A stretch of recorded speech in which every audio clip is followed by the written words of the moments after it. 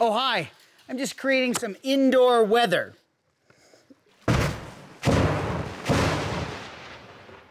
Now that was awesome. I did it by pouring cold liquid nitrogen into a tub. Then I added hot water.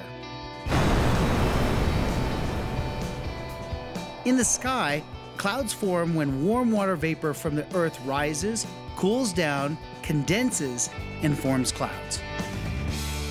We can make a smaller version of a cloud right in a 2-liter bottle. Now you're gonna need a foot pump that's gonna give us some more pressure, and in order for that liquid to evaporate quickly, we're gonna use rubbing alcohol.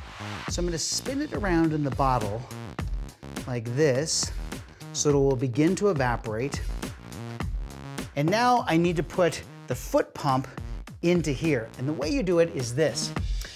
I actually am using a rubber stopper that you see right here and a tire valve stem that I found at the hardware store. I put both of those together, and when you hook that to the bike pump, you can see how it fits right into the bottle. All right, are you ready?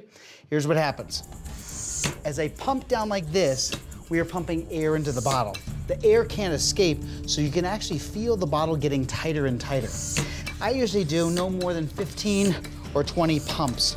What's happening now is those molecules are moving around. Watch what happens. We go from high pressure to low pressure. Watch. Look at this. You can actually pour this vapor out. I think it's gorgeous. We go from high pressure to low pressure, and that condensation takes place. It's so easy to be able to see the water vapor. Bam!